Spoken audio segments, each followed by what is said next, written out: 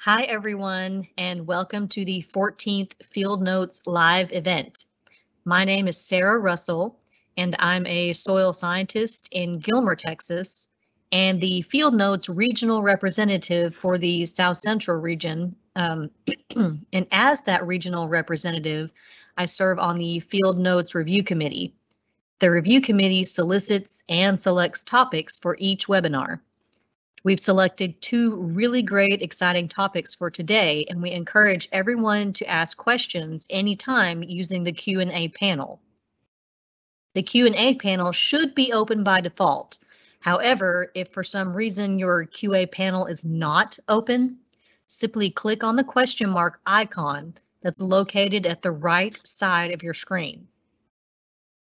For closed captions, turn on the live caption button that's located on the lower right-hand corner. Today's session is being recorded, and recorded sessions are available in Teams on the Field Notes channel and the National Soil Survey Center's YouTube channel. Again, thank you for joining us. We really appreciate it, and I hope that you enjoy today's session. With that, I'd like to turn it over to Dave Hoover to tell you a little more about today's webinar. Dave. Thank you, Sara. And good morning, folks, or good afternoon, wherever you might be. I wanted to give a few remarks on what we've been able to accomplish over the last 14 webinar sessions. So, as Sara mentioned, this is number 14 here. Including the ones today, we will have made 32 presentations to the country. On this slide, I've shown on the left side the topic areas, which are mostly correct. I had to generalize a couple of them. And on the right side, I've included a map of the U.S. as to where those talks have originated from. So what I'd like everybody to do that's on this call is take a look at the topics that we have. If you have an area that you don't see represented here, but you think is of interest or should be of interest to our group, please reach out to your regional representatives and schedule a talk on a topic. Doesn't mean that these topics can't be talked about again. You see there are some on there that we've only had one presentation on, so we can certainly go into a little bit more depth with other presentations. Also, looking at the map, take a look, and if you see parts of the country that you think, why don't we have anything from that state? That's my state. And you want to have it represented, think about something that's interesting out there. It doesn't have to be one of these topics. It could be on something else. It could be on a really cool road cut that you saw, and here's some pictures of it, and here are the 6 different soil orders we found in one road cut. On this map, there are some, it doesn't show that in some places we've had multiple presentations from one office, such as today we're having something out of Sonora, and we've had, I think this is our second presentation out of Sonora, and we've had about 5 presentations out of the Price, Utah office.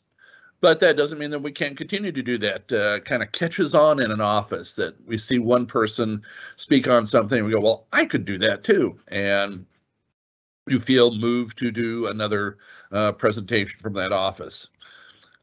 So this will be available on our website if you want to go back and you want to take a look at this list of what has been presented.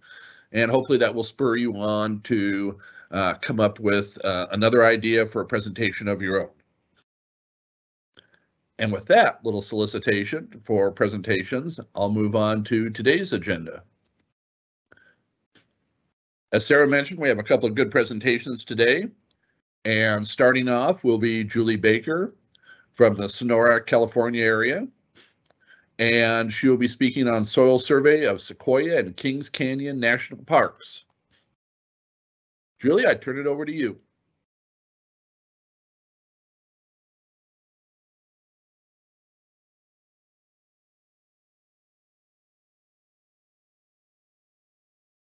Okay, thanks, Dave. I should be sharing. Okay, so my name is Julie Baker. I'm in the Sonora Soil Survey office. Julie, if you would And- please put it in presentation mode. Oh, there you go. Great. Oh, okay. I guess there's a little delay.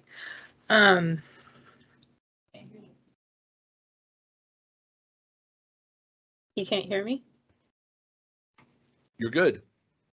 Okay, so I was going to talk today about the soil survey of Sequoia and Kings Canyon National Parks. This was an initial soil survey that was published last year to Web Soil Survey.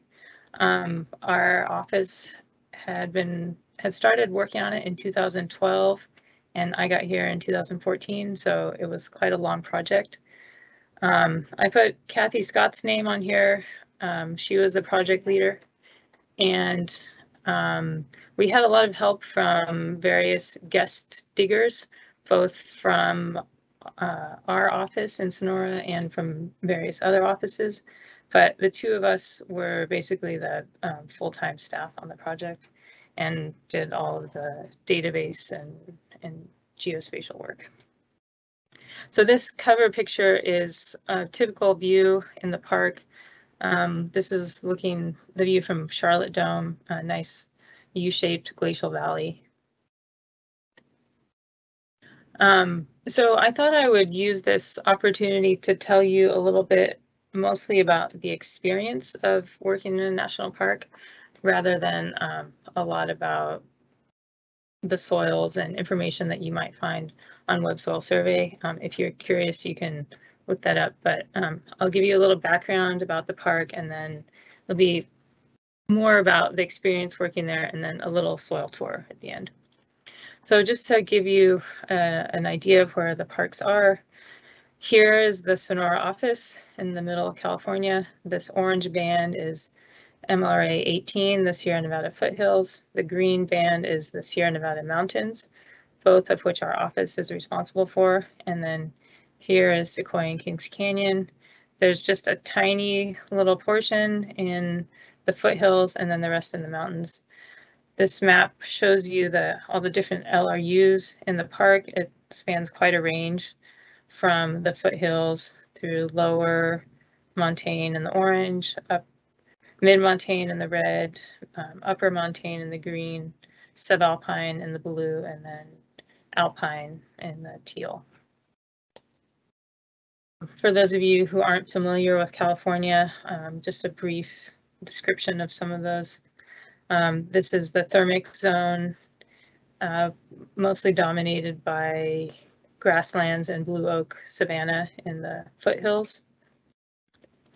Moving up, you go into the lower montane, mostly dominated by manzanita and live oaks, seen in the background here. As you move up into the mid-montane, this is the nice timber zone where you find the giant sequoias and lots of big trees in the forest.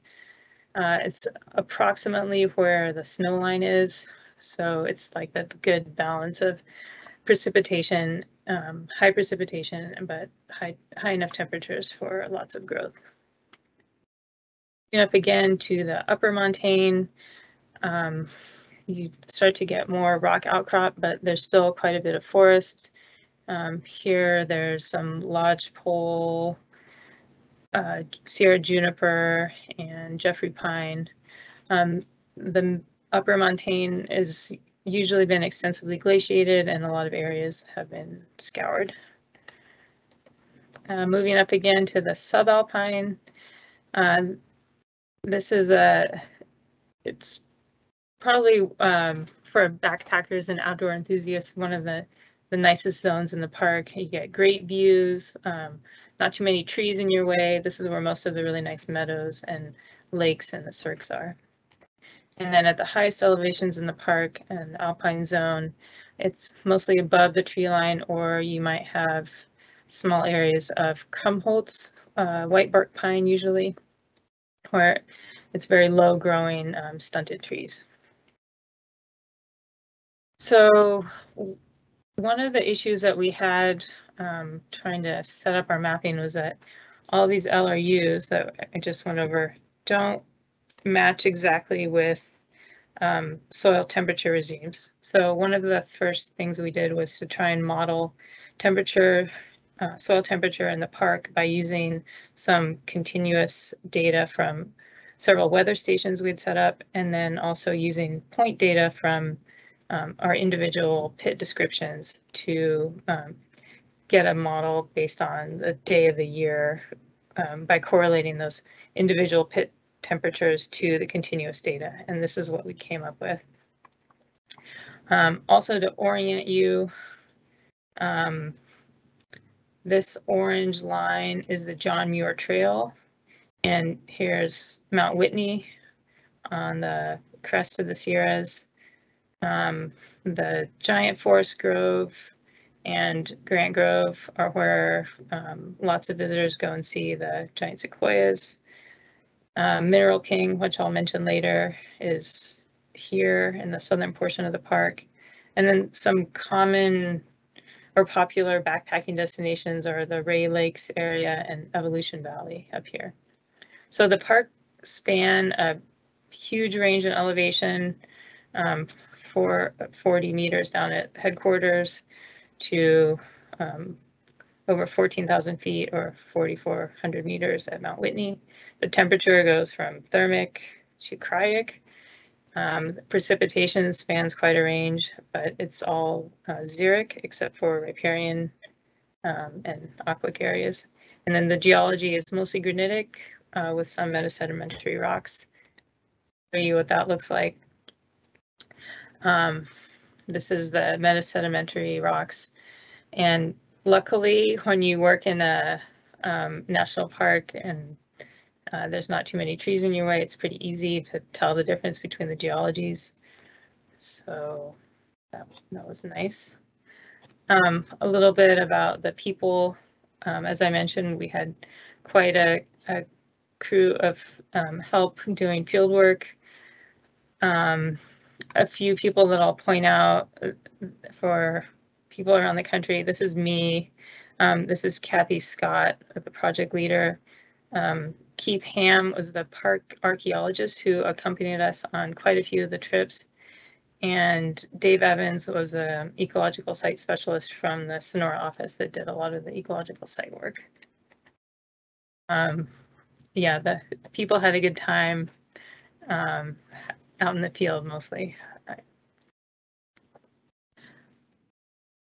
So a little bit about the logistics of getting around in a place like this. We were lucky to have mule support from the parks, and the mules were amazing. They could go crazy places, as you could see, and carry all of our soil gear and personal gear, and we could bring things like fresh fruit and supplies that normal backpackers wouldn't get. And then they could carry all our soil samples home. Just a close-up of the park mules. This wasn't without mishaps, though. We had things like bent augers when the mules would run into trees or freak out, or ripped gear. But it was very nice having the park support.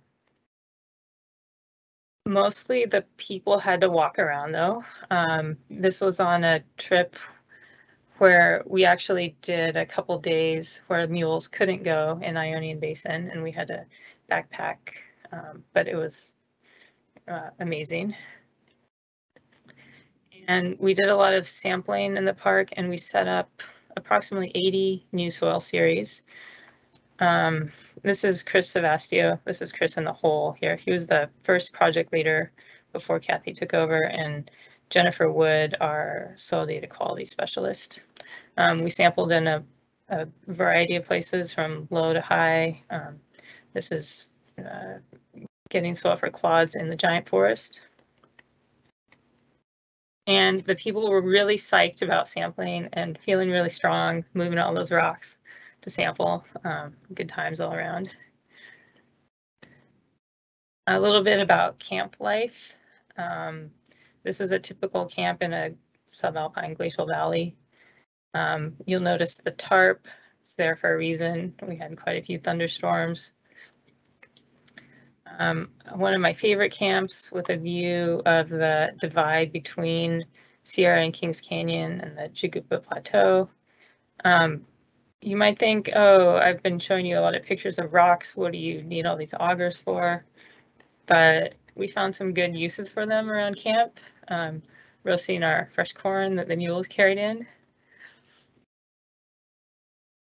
Not all camps were as nice as that one, though. Sometimes it'd get very, very quiet, and you wake up and your tent is on your face and you wonder why. Everyone at the park, including the mules, it was a great place to work. They were all very interested in what we were doing. They were very supportive. We had a variety of good and bad weather conditions. This is me, Keith, Kathy, and a guest, Rebecca. But yeah, as you can see, we got quite a variety of conditions. Did I mention that everyone was very interested in what we were doing? We saw a lot of wildlife in the parks, from big to curious, sharp-eyed, hawks, amphibians, lizards, snakes. If you go to a place called Rattlesnake Canyon, it's named that for a reason. And my favorite animal, the pika, which lives in the very high elevations. We saw some strange things in the parks. Those marmots that I just mentioned, apparently people are very concerned in some areas about them getting into their engine and chewing on the hoses. So people came up with creative ways to protect their cars while they're out on backpacking trips. I don't know if you guys have noticed, when you paste a picture into PowerPoint, it gives you a text caption suggestion. And when I pasted these in, they all said a car that has been in an accident. I don't know what that says, but hopefully these were marmot proofed. So as I mentioned, there were a variety of conditions. You could have sunny, amazing, great views. This is the Siberian Plateau in the southern portion of the park. You could be sucked in the giant forest with fog and not be able to see a thing. You could be sucked in with smoke in Kern Canyon when wildfires were raging. So you might wonder, all this walking around, camping, did we actually do any work? Some. This is the archaeologist Keith supervising me digging a hole up high. So, you know, you wake up, you think, oh, okay, we're going to work in this beautiful meadow with great views of the crags around. And you get there and the ecologists say, oh, what a great place to collect data. Let's frolic in the meadow and take off our shoes. And the soil scientists say, oh, this is you know, pretty interesting soil. It's different than the usual pile of rocks. Except for the poor guy that has to sample in the floodplain. And yeah, again, variety. So all that frolicking in the meadow must have made the ecologists really tired. For some reason, I found a lot of pictures of napping ecologists, but the soil scientists nap too, but apparently we're not as smart as the ecologists and don't choose nice soft spots to lay down. Don't know why. Maybe this has something to do with it. This looks like a great place to dig, doesn't it? This is the metamorphic version of our typic cryoarthents, our really extensive high elevation soil. This particular one was fragmental, but we also had a sandy skeletal version.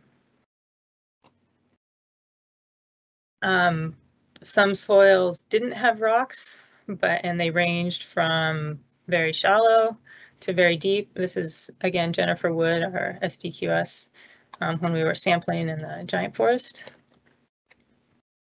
Some soils were very hot and dry and dusty. Some were very wet.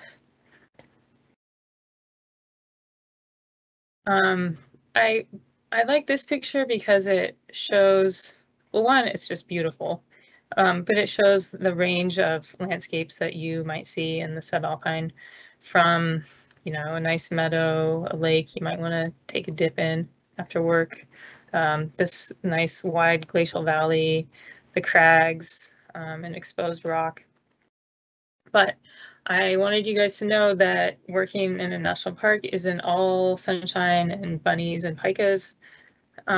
Sometimes you work here. You might be wondering why you can't see anything. That's because you can't see anything when you're working in the chamise. For those of you in other parts of the country that aren't familiar, it's a really common chaparral shrub that's fire adapted and stump sprouts very quickly and thickly after fire. And I wanted to show this picture because Kathy and I almost died in the chamise about 400 yards from the car, because unless you're a bunny, it's impenetrable. He can't move. Okay, maybe that's an exaggeration, but it felt like we almost died. Okay, so enough about the experience. A little bit about the products that we made that aren't on Web Soil Survey. This is an example of a block diagram from the detailed soil map. This is Kern Canyon down here in the park. I really like how these turned out, just a really nice 3D representation. You know, you can see the glacial valley, the side canyons, the mountain slopes, and plateaus up above. If anyone wants more information about any of this, feel free to contact me. So another thing that we did is a general soil map, and just a little to orient you, here's Kern Canyon. The red zones and pink zones here are the metamorphic rock, and the blues and greens are the granitic rocks. So I really like the way this map turned out because you can see the big physiographic features like the glacial valleys and the river canyons down lower. You can see on the high elevations all the, you know, cirques and crags in brown. You know, a really good overview of the park. So we're going to go on a little mini tour of the general soil map and one of the block diagrams that we made from it. This is this lower block here to orient you, and it goes from the East Fork of the Cahuilla River, this river canyon, all the way up across Mineral King, Kern Canyon, up to the crest of the Sierras. And I really like this block because it really shows the difference between the steep dissected river valleys, and you can really tell where it became extensively glaciated and things are, you know, really smoothed over these big glacial valleys. We're just going to look at a few soils along the way from the different zones. So this is the oxyaquig xerofluvians from the thermic zone at the very far western edge of the park. This was one of the few series that we didn't, or a few soils that we didn't set up a series for because it was variable in the riparian areas. You might have, you know, some areas of sand with no rocks, or loamy textures or sandy textures, or so we just kept it at oxyaquig xerofluvians. You can see the rounded fragments in the profile and a mix of lithologies from metamorphic and granitic where things are coming down. You can see it's a very high energy environment. This area might have willows in the floodplain and blue oak or live oak woodland on the terraces. Moving up a little bit to the lower montane, this is the Eden Creek series. This was one of our few soils in the park with an argillic horizon. It was moderately deep over weathered granite bedrock. And this is found in the Chemise and Manzanita area, the shrubberies, as we like to call them. Moving up again to the giant forest. This was one of our favorite soils, the Sherman series, named after the General Sherman tree in the giant forest, which is the largest tree by volume, I believe, in the world. This is not the General Sherman tree, although it is still impressive. This soil had a water table down deep in the profile, which the sequoias can tap into. Moving up to the Mineral King area, this is the Marmot series, a moderately deep soil on metamorphic parent material. And the metamorphic soils tend to be loamier and darker in color than the granitic soils. Another example of this is the Mineral King series. So Mineral King itself is down here in the valley, and this soil was found on the hill slopes. Some of the mountain slopes have sagebrush where there's been more recent avalanches. Some are forested where there hasn't been a recent avalanche. So this is a very deep loamy skeletal soil, again, darker in color on the metamorphic parent material. You can see back in the background here, the line between granitic and metamorphic. Moving up again to the Siberian series. This soil is found on glaciated plateaus, mountain slopes, and in glacial valley bottoms. You can see it's got some development, BW horizon, and then as you go deeper in the profile, you get into sea material, and then down deeper, I'll show you a close-up of this nice root mat. So down below this is densic till, where there's basically no pores and the roots say, no thank you, we'll stay up here. So really common soil in the lodgepole and foxtail pine dominated glaciated areas of the parks. As you move up again into the cirques and structural benches on mountain slopes, you have the isosceles series. So this is a slope alluvium soil with material washed in between these bedrock benches. So it's a shallow soil over granitic bedrock. Not very many rocks in the profile because of the washing of the soil material.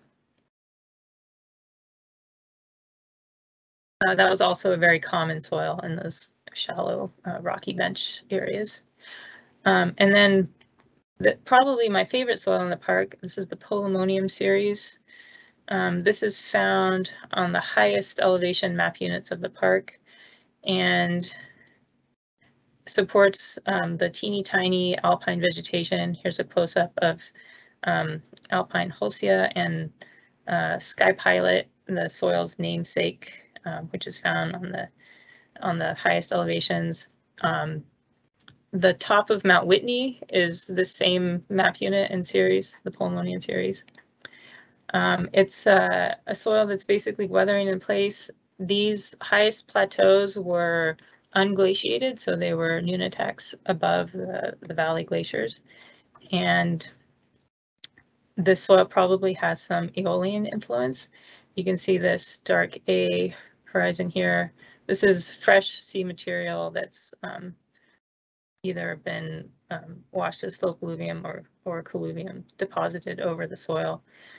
So to zoom in to this dark band, you can see vesicular pores and much finer textures in this area of Aeolian material than the pile of coarse sand that is the rest of the soil. So just to orient you again, we were just here, Polemonium in this green area at the tippy top of the park. And then isosceles in the cirques, Siberian on the glaciated plateaus and valleys, the metamorphic soils, Mineral King and Marmot, Sherman and the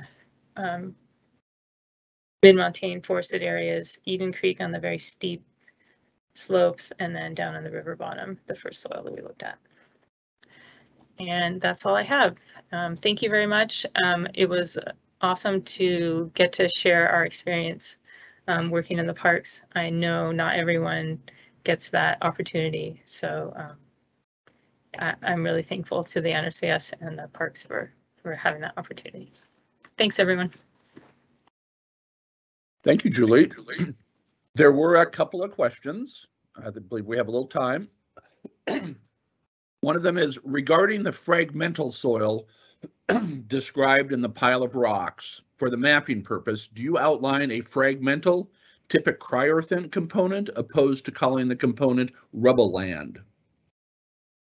Yeah, that was one of the things that we did. We had fragmental, or in this case, it was a higher taxite component because it could sometimes be fragmental or sandy skeletal. And that was something we did because the miscellaneous areas like rubble land don't have any interpretations associated. So that was, and that's a pretty extensive area of the high parts of the park and all those talus slopes. So we wanted to make sure that we had data that went with that. Thank you. And then one other question. In the beginning of the presentation, it was mentioned that the entire survey falls under the xeric moisture regime. Did you find this to be true even in the higher elevations that accumulate lots of snow? Do you find that the whitebark pine and krummelts or high alpine forests to be ustic or eudic? That was a question that we had at the beginning of the survey, and we put in, I guess we didn't have moisture sensors up that high, but from our experiences digging in those soils up high throughout the summer, we found that they did get quite dry, especially the shallower soils. But yeah, that was a question because of thunderstorms or late snow melt. But we decided that, you know, I guess this would be if someone really wanted to like instrument the heck out of it and get more data. It's maybe still open to a little bit of interpretation, but from our observations, it was pretty evident that the soils do dry out for quite some time in order to be xeric.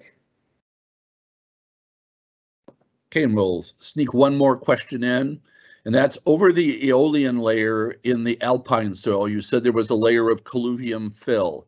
Is that just a gravity mechanism recently? Yeah, I think so. So that aeolian layer is probably older. That soil has been sitting there since, you know, the last glaciation, and it might have looked like that soil wasn't, it might have looked like it was pretty flat, but it was probably a 20% slope or so. So things are moving in areas like this all the time. So either, you know, if you get a little bit of rain or there's a lot more rockfall and just things moving by gravity than you would think. And the slopes are steep. So things are moving all the time. So I think that it was just fresh gravel either washed in or just slowly creeping down the slope. Okay, thank you again, Julie. If people have other questions, they can still submit them and they will be answered.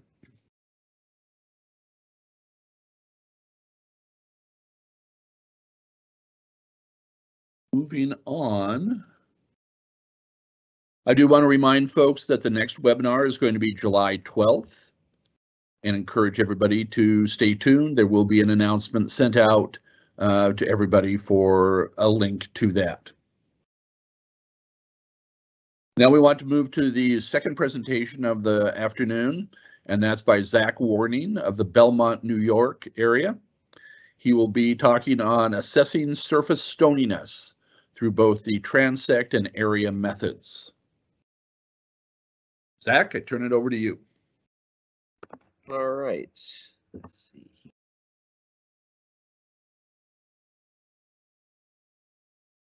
All right. My presentation, unfortunately, will not have beautiful images of incredible sequoias and wondrous landscapes, but hopefully still engaging and exciting.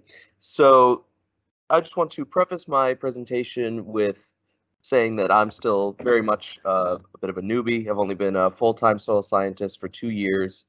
So one thing that my supervisor, Matt Havens, who's in on this call, he's a participant, what he lets me do that I'm really thankful for is to explore in my journey of learning all about, excuse me, soil science, is if I have any sort of hypothesis or question or something I want to investigate, he really lets me kind of run with it and make those explorations. And that's exactly what I did in this project. We were measuring surface stoniness, which is a very important characteristic for soils that for reasons I'll get into in just a second. But the traditional method is using transects. And I kind of posed the question, well, why not do an area-based method if it could potentially save you time, increase your efficiency? And he said, well, go figure it out, test it out. And so that's exactly what I did. So yeah, why do you even measure surface stoniness? You know, what is the impact surface stoniness has on soil? I love this picture on the right. This is from my supervisor, showing those soil pedestals protected from that raindrop impact by those teeny tiny surface stones. So you can just imagine when you get to actual stones in excess of 10 inches or boulders, what an impact it has for shielding the soil surface. But beyond just erosion, it has impacts on runoff, infiltration, and of course, if you want to impose any sort of management on land and you're using mechanical equipment, if you have a high density of these surface stones and boulders, that's going to be extremely difficult and pose a serious challenge. So we are measuring stones, which are in excess of 250 millimeters or 10 inches, and boulders in excess of 24 inches. And they break out into these different classifications.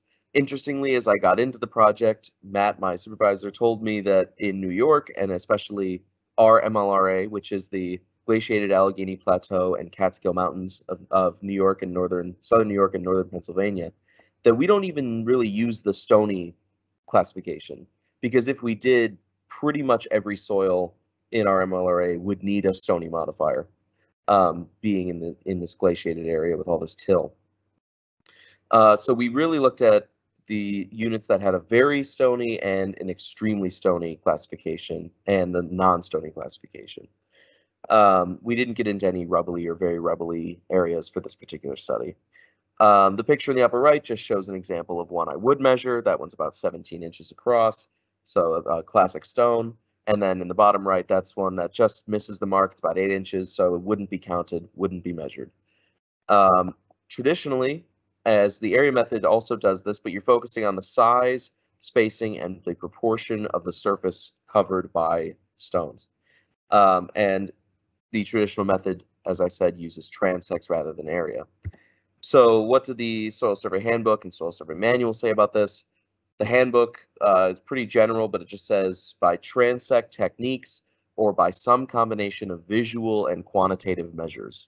So for more specifics, it refers you to Chapter 3 in the manual. And this says the aerial percentage of the ground surface is determined using point count and or line intersect procedures. But at the end, fortuitously for me, it says this can be done from aerial measurements in representative areas. So it's not like I pulled this out of left field, but it is definitely not the typical. And I kind of discovered why in certain circumstances. So our methods here, there's the traditional. We laid down 2 transect lines. We had 100-foot transects, so they were in standard units, not in, but that we used what we had. So 30.5 meters. The transects are laid down, one going up and down slope, one going across the slope, and you look at every individual foot mark.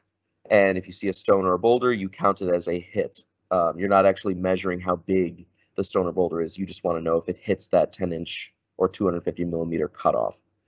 And if you happen to find one that's between 2 foot marks, it's not counted. And then you just take your total number of hits over the total number of feet in the transect, and you get your percent. The area method, I used those same tapes. I kept them laid down, and I'll show diagrams and images more specifically, but kept those 2 tapes. I placed flagging at the 17 and 83 foot marks, which might seem random, but it produced a 10 meter or 33 foot radius circle plot with 4 equal quadrants. So I measured all stones in excess of 250 millimeters and counted them on their long and short axes, which was easier to do because these surface stones were more rectangular in shape. They weren't really rounded. And the percent cover, I used this equation, which looks more complicated than it is. It's just the sum of those long and short axes multiplied together, divided by the total area of the circle, times 100 to give me a percent. So this is kind of a diagram of what that would look like. The U is upslope, the A is across slope. You can see that 10 meter radius. And those 2 arrows are representing in this picture here what it looks like on the ground. A little difficult to show in a 2-dimensional image in the woods, but the general idea is that you see the 2 flag points, you produce an arc between them, and you count and measure every stone and boulder from that arc back to the center, which you can see in the upper left. You just overlay the 250 foot marks, flag at 83, flag at 17 on both transects, and you go through each quadrant one at a time. They both have their benefits and limitations. Obviously, the transect method's quick and easy. It is better in polygons that have a non-uniform distribution of surface fragments. As the manual said earlier, it said in representative areas, aerial methods can be used. So if you have that non-uniform distribution, well, then what's a representative area when you're talking about surface stone fragments? The downfall of the transect method is you need multiple transects to accurately categorize the surface stoniness class, and it's kind of an open question as to the focus of your study. Well, how specific do you want it? How many transects do you want to lay down? How refined do you want the numbers to be? The area method, with one well-placed observation, gives you a much better assessment of surface stoniness class than, say, 2 or 3 transects might. And it is better in smaller polygons where, and I experienced this a lot, the transects might overlap or extend beyond the polygon edges. A lot of these units are on these slopes where I found perhaps from the bottom to the top of the slope is only 70 feet. So you've got 30 feet of transect that's in an entirely separate unit. So it was so much easier to just have the area method, which is only the 10 meter radius, and you could just throw it right into the center representative area of the polygon and get a really good assessment of surface stoniness without having to worry about transects wandering off into other polygons. But the area method is more time consuming, does require more attention and more measurement, and ultimately more calculation at the end. So what did we come up with here? We had 3 broad categorizations of our units. We had the flaggy units, the very stony units, and the non-stony units. The flaggy units came out as very stony came out as very stony, non-stony came out as non-stony. Seems like everything's in agreement. One thing to note is that the area method unanimously came up with lower estimations than the transect method. And obviously that would change if you added more and more transects, but the central question here is, okay, but how many transects do you need? And at what point are you making a trade-off of time spent? This is each individual unit we looked at. A lot of data on this table. You don't need to focus on the entire table. I would just point out, for example, that on the upper right, you see that 3 of the units we observed, their names were changed. This is primarily because that flaggy modifier is outdated. The county in which we did this work, the survey is 70 years old. So there's some outdated map units, outdated terminology. So we changed them to reflect the very stony classification, but we had to make sure through field observation that it was very stony. You might notice that 81C in both area and transect methods came out non-stony, but we still said very stony. That you might be wondering why. Just through a multitude of circumstance, we were only able to get into a very small number of 81C units. So we thought it, because 81B and 81D were very clearly very stony, that if we had been able to get into more units of 81C, it most likely would have gone the same. And with just visual observations, it seemed that there were certainly surface stones there. So it made the most sense to create this harmonious unit. Interestingly, if you look at, for example, down in the bottom, 181E and 181F, they came out as very stony or even non-stony by the transect method in the case of 181F, but we kept them extremely stony. So why would we do that if it came out differently? Well, when we looked at especially these units on these steeper slopes, the land capability subclass would not change between extremely stony or very stony, and the slope is the dominating factor here. So rather than go through the process of changing the unit to account for a less limiting classification, we said, well, it's better to keep it the same. Obviously, we're only getting into a proportion of these units. So overall, the mappers who went through were going to trust what they witnessed and what they observed. And we're going to say that if a landowner went out and it was less stony than mapped, then that's just a positive for them. So a few interesting observations. This is showing the proportion, no difference, minor difference, and major difference between the area and transect method.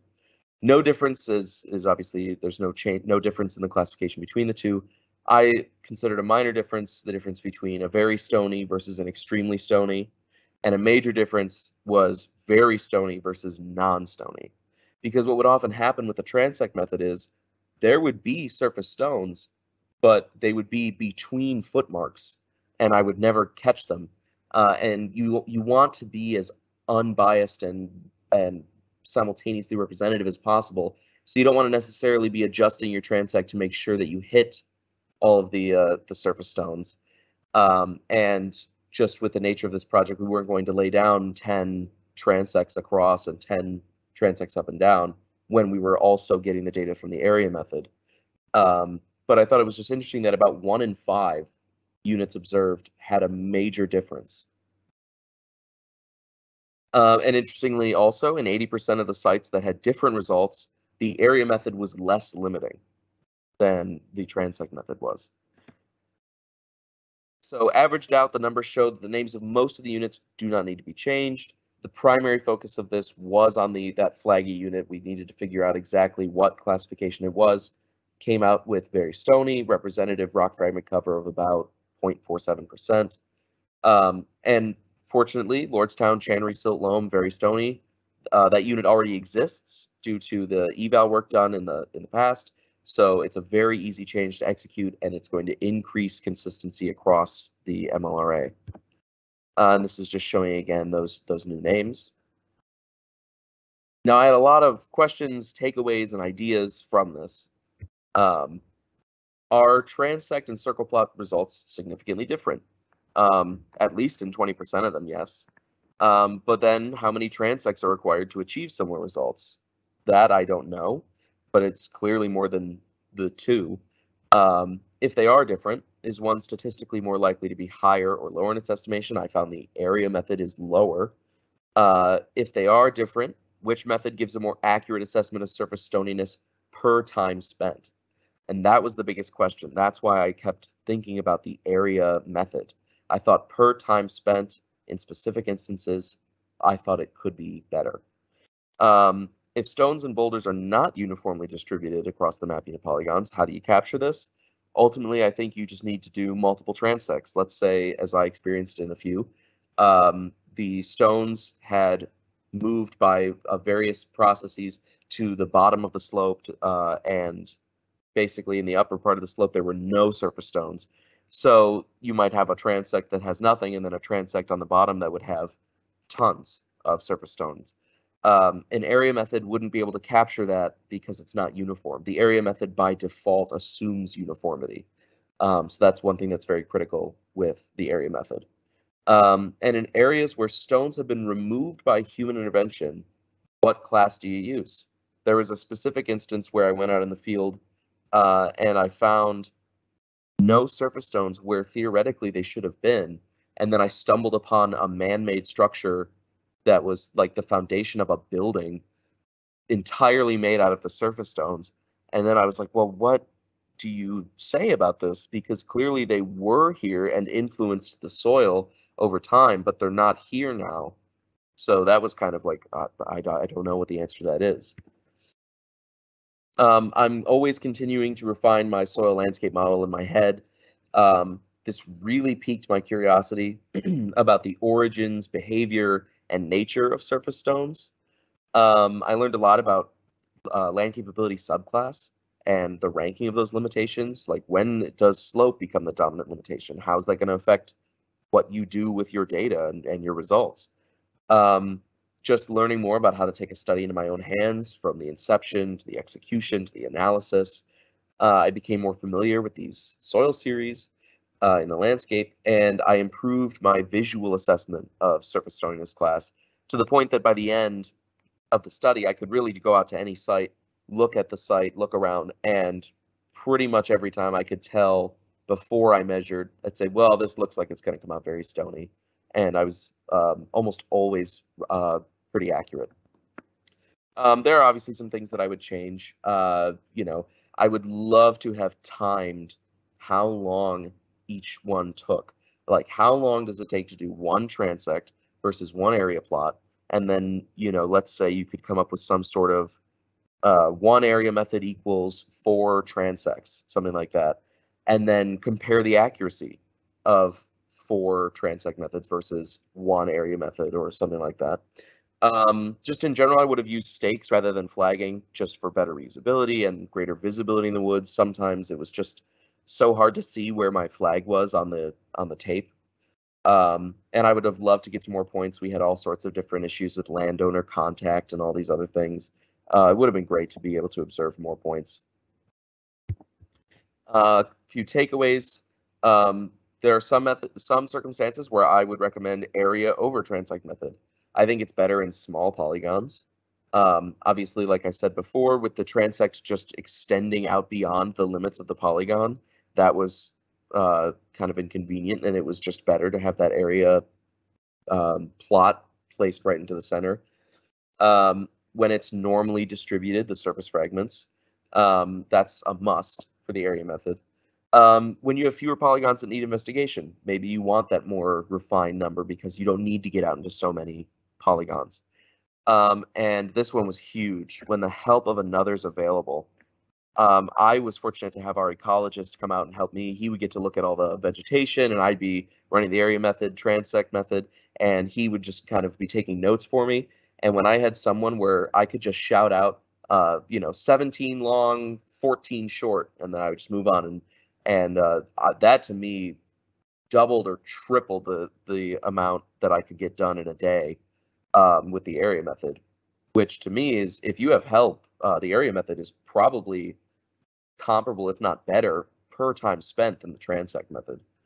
But in other circumstances, I would not recommend the area method. These large polygons, if you have to get to a point where you're using multiple area methods over this a single polygon, at that point I would just use transects.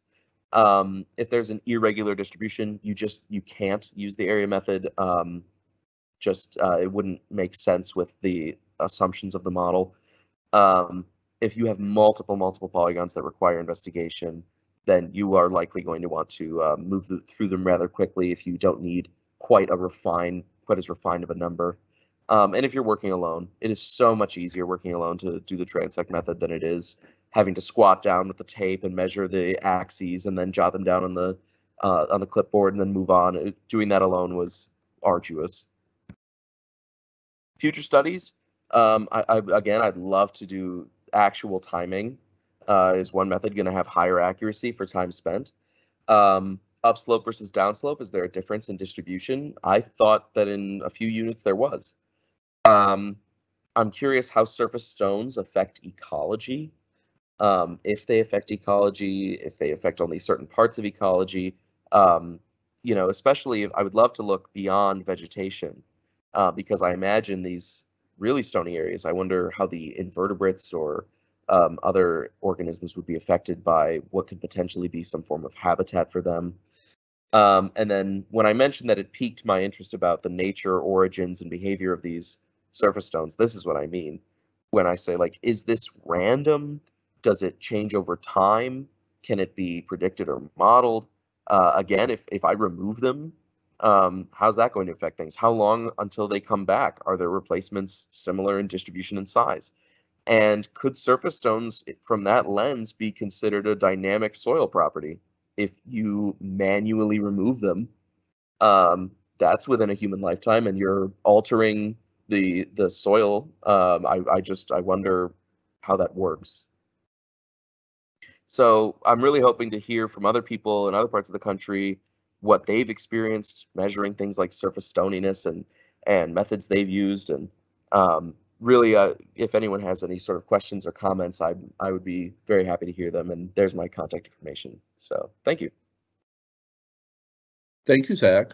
There was one question in the chat, and that's, were stone walls noted? Yeah, so whenever I came across something like that building foundation or stone walls, I would make a note, and we would definitely have to look at, okay, if I saw a stone wall and this unit, which is supposed to be very stony, came out non-stony, we would take that in with a bit of a grain of salt into our calculation. Like, well, this was probably very stony when it was mapped, so I don't think the mapping is wrong. The question that's kind of open is, but how are you going to let this affect future interpretation? Because they're not there. But will they come back? How soon will they come back? What's their distribution going to be like? Those are kind of open questions that I don't know the answer to. Okay. And then I was just thinking, how about using a drone to take an aerial photo of the land and then using image analysis to come up with the surface area covered by stones? Yeah, I wonder, that would be interesting. I wish we had a drone. That'd be awesome. Just go pick one up. Yeah. Oh, I was just saying. Anyway, we're at about the end of our time. There were no more questions in the chat. Thank you, Zach. Thank you, Julie, for your presentations. Thanks, everybody, for your attendance. If you remember, the next webinar is going to be on July 12th. I think we're looking pretty good for that, but we are starting to look a little bit thin on presentations into August. So remember the list of topics and the map that I showed, and let's fill in the topic areas and add some presentations from underrepresented areas of the country. With that, I wish you all a good Tuesday. Bye, folks.